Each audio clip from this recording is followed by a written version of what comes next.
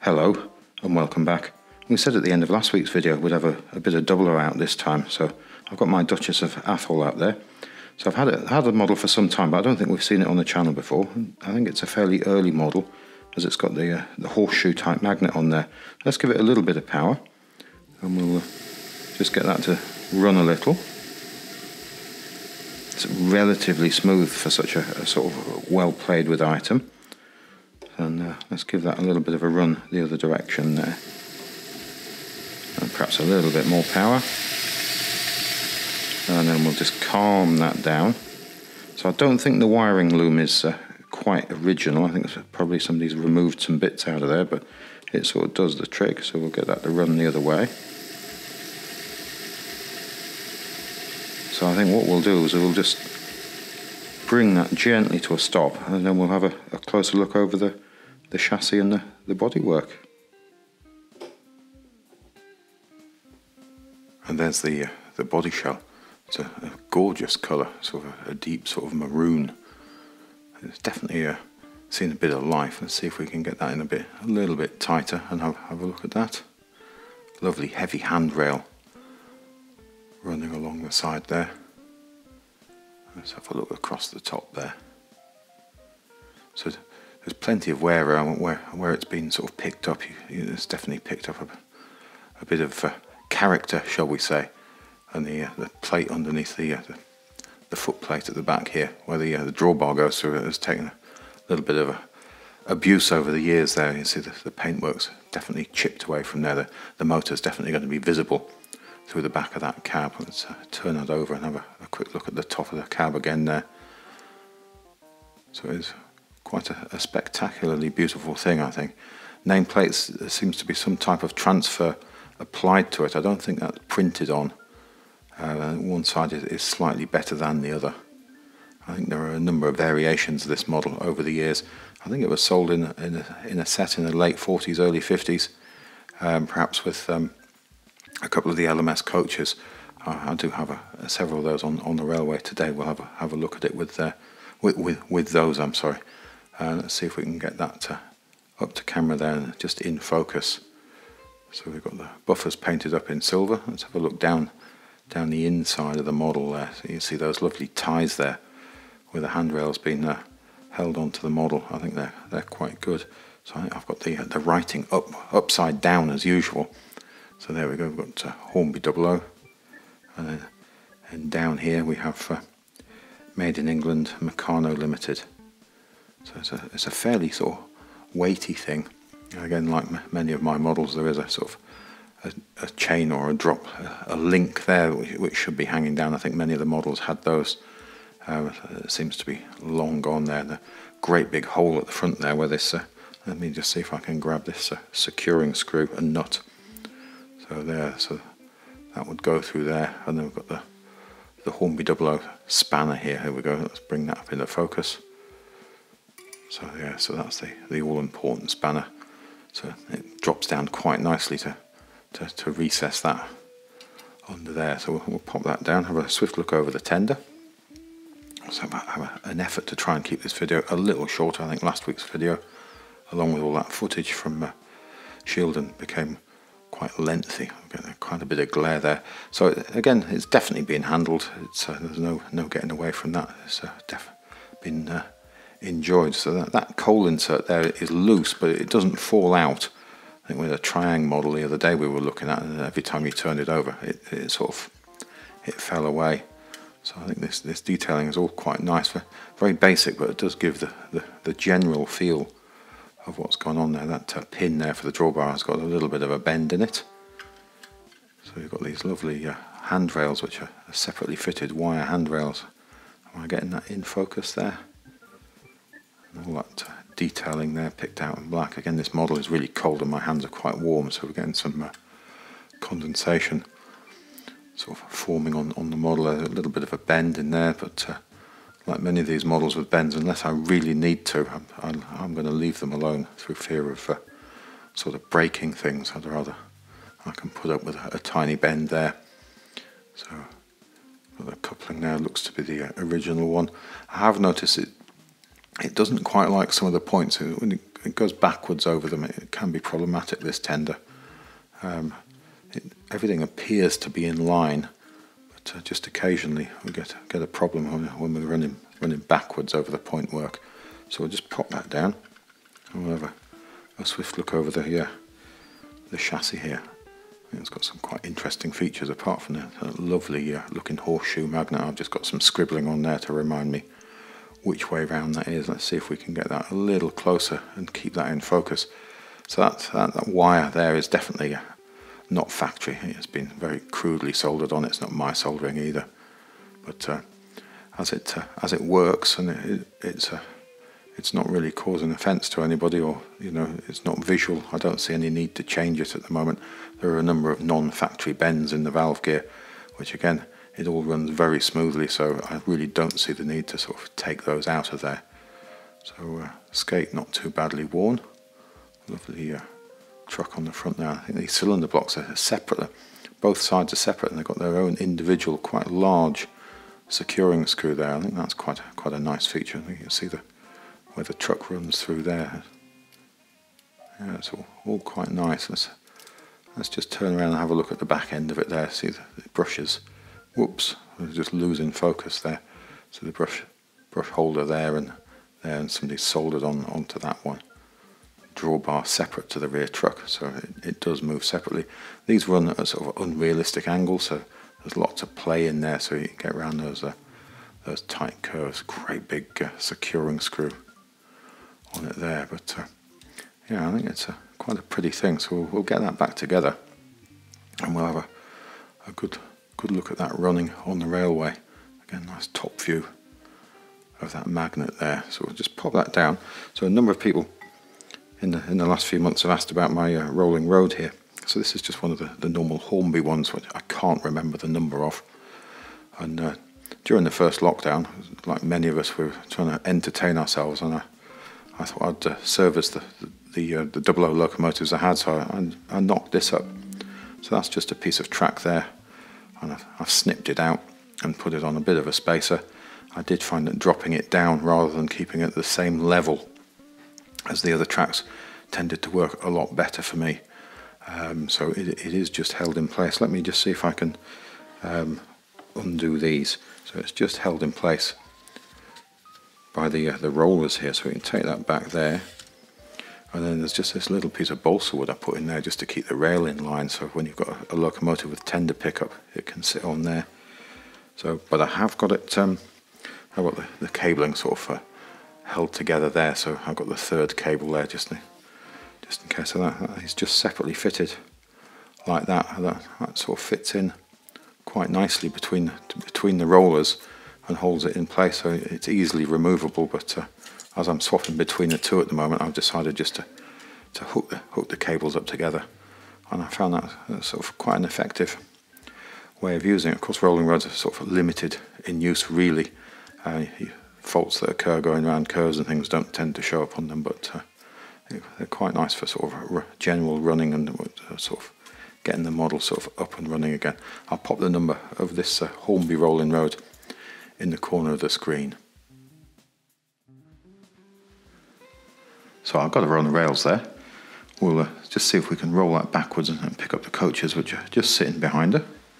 So we'll just go a little bit of power there.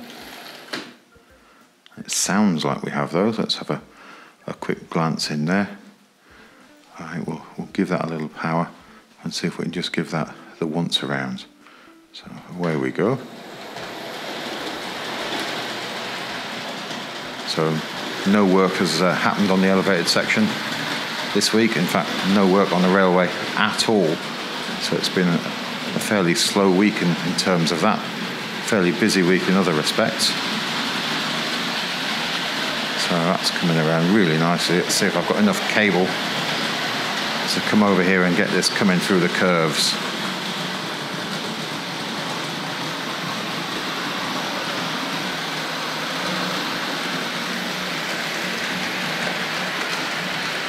There we go, under the elevated section. Back into the station. I think we'll just let that sail straight back around. It makes such a lovely sound.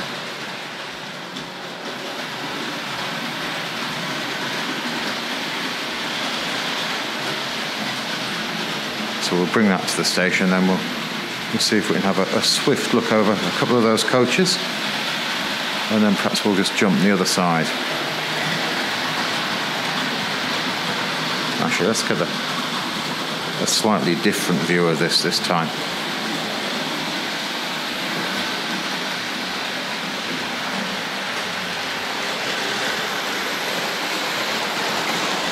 Now we'll see if we can slow that down. There we go. Lovely, lovely sound with all of that tin plate rattling on the rails. So coaches are actually, let's just take that a little bit further through, and we'll better pick up the coaches a little better, I think. I'm sure I'll regret this in a moment. So if we just have a swift look across the top of the coaches, and definitely, whoops, I think we've just lost some focus there. There we go. I think we have focus back there. So definitely in the play-worn category. Some worse than others. Roofs, I was going to call them lids, have definitely suffered a little nice bit of a bend in the side of that one, as well as some live rust, shall we say. And I'm unsure about the roof on this one. It looks to me like it may have been repainted at some point, but it's quite a pretty coach. Let's just pop this one off and have a look at it. So again, I'm unsure of the numbers and the ages of these items. Let's see if we can have a look over that. But give the wheels a bit of a clean up. So I've sort of collected these up over the last couple of years. Let's have a look. Lovely sort of rattle again. Model's quite cold in my hand, but being tin plate and so on, my fingers will leave marks on those. So yeah, so it's quite a nice thing. Again, this is the one I think possibly that may have been repainted, the roof on that one. It looks almost too good now. I'm never going to be able to get those back on one-handed. So what we'll do, we'll just have a quick look at these. So I'll get them back on, and then we'll jump the other side. So again, I'm just not pointing the camera at the correct things at all there. So this one's definitely a little bit more play-worn than the last one. Whoops. Let's have a look there. Yeah, there we go. Slow focus.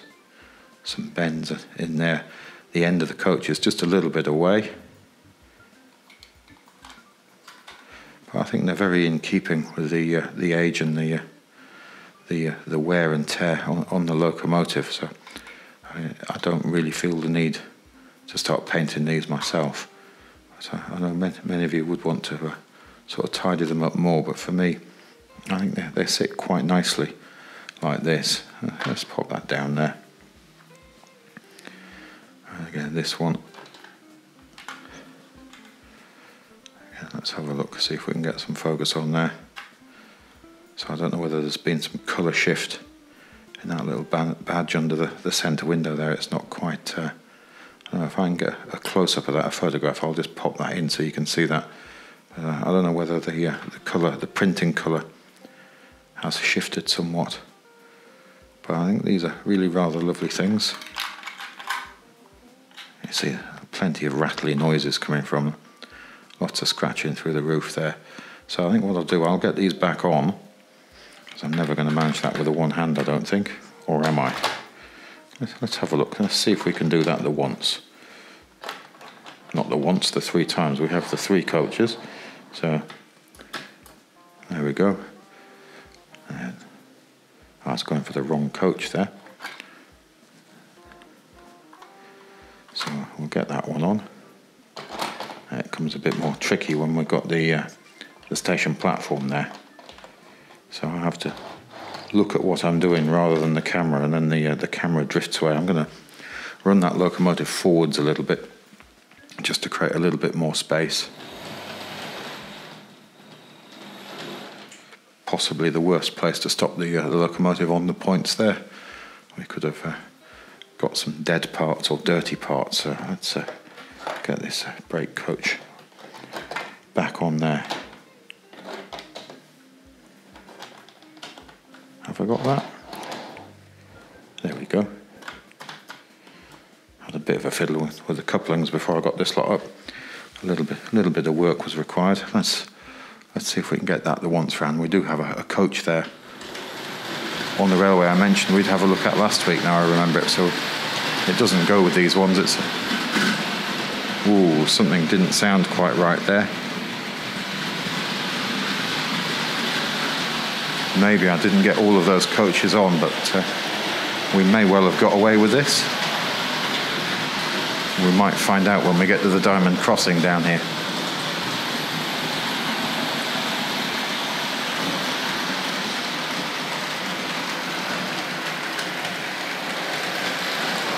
Is everything going to go over nice? Yeah, nicely behaved. So we'll just deposit that in the station again, and we'll put the handheld down here, and we'll just have a quick look at that coach that I mentioned. So let's pop that there. So the relays I got made up quite a while ago now. Still haven't managed to get those installed, just haven't had the time. So let's have a swift look at that. So this one, again, suffering from the rust. So I bought a couple of items from eBay, and this was one of them. But it's more significant on the other side here. Let's have a look at that. So definitely away from there, but no hiding it, but I think it's just in keeping with these items that I have. And there's definitely lots of play value left within this. This one does have the plastic wheels. So yeah, well, hopefully we'll get a couple more to go with these, with this one, sorry, this one, and then we'll have a look at that on the railway. But ideally, it's been bank holiday weekend, I'll get the chance to get those installed on the railway, a couple more points electrified. I've sort of run out of boards. Oop, I was losing focus. I've run out of boards to make some more of those up. I've got a few more relays left, but no more boards. So we'll just leap the other side now, and we'll have a quick tear around from the centre of the railway.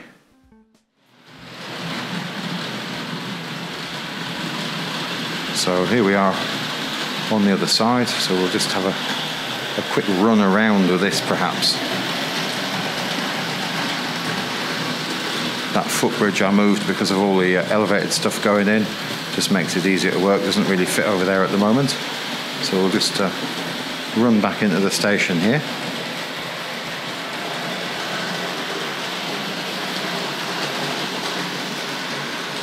And we'll just bring that gently to a stop up there. There we go. I'm just got to untangle my feet. Tangled up already and only just started playing with the trains on the inside of the railway. So let's give that just another go, and we'll keep an eye on it. See if we can get a couple of interesting sort of shots of it.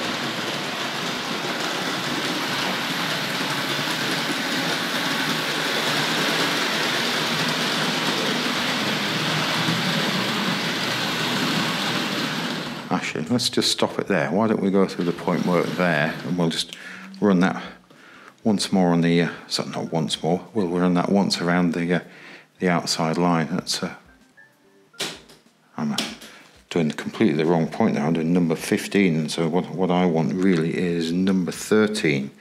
So it's that one there. Yeah, sorry about that. Again, I was pointing the camera in the wrong place when I was looking down for the switches. So let's keep an eye on that. We'll bring that through.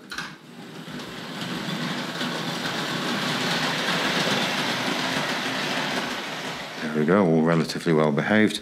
So I'll just get the right switch this time. We'll make that one go straight. There we go.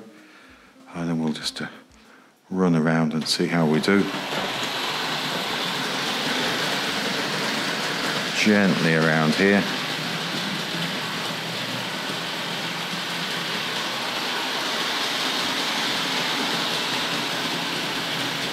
And then back under the elevated section.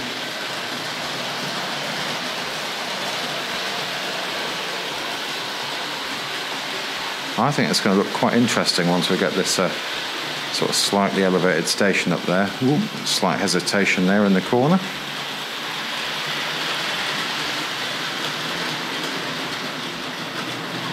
we'll just bring this around, and then we'll stop it and bring it back through the points.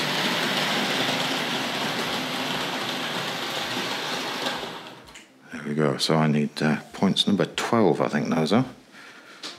So let's have a look at those. So we want to make those curved. And let's do a little power.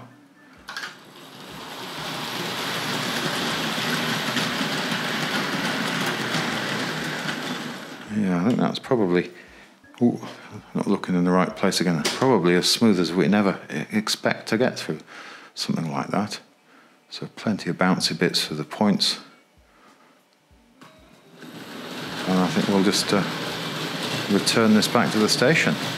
But I think that's probably going to be about it for this week. I said I was trying to keep it a little bit shorter. I think I got mixed up with the videos because last week's wasn't the show at Shieldon, was it? It was looking at that elevated track. So thanks again for watching. Goodbye now.